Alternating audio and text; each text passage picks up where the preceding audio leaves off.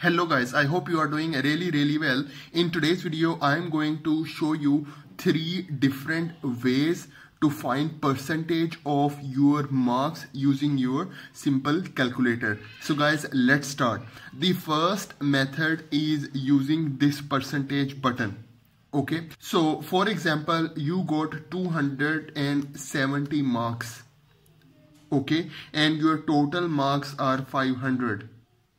Okay, so you clear everything.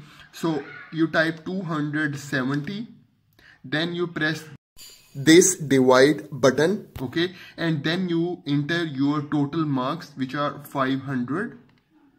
Okay, and then in the last step, press this percentage button.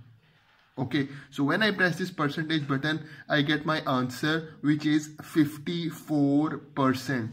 So I got 54% marks.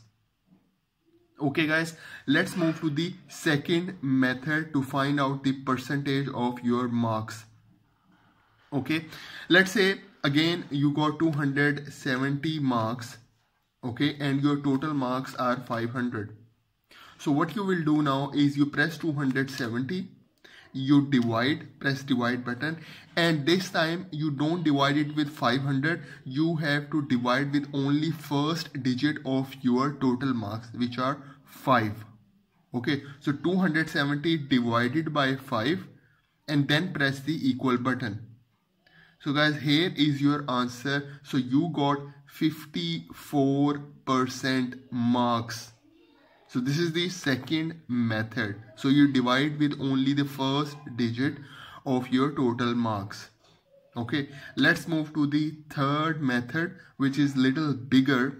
Okay, so in this method, what we will do is we use the same marks. Okay, so 270 marks you get. So you write 270, you divide it with your total marks, which are 500.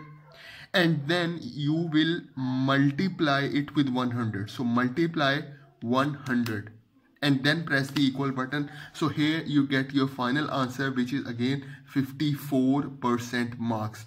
So first you divide it with total marks, then you multiply, always multiply with 100, then you will get your final answer. So this is how you can convert your marks into percentage. You can find out the percentage of your marks using your simple calculator. So guys, you can use these 3 different methods.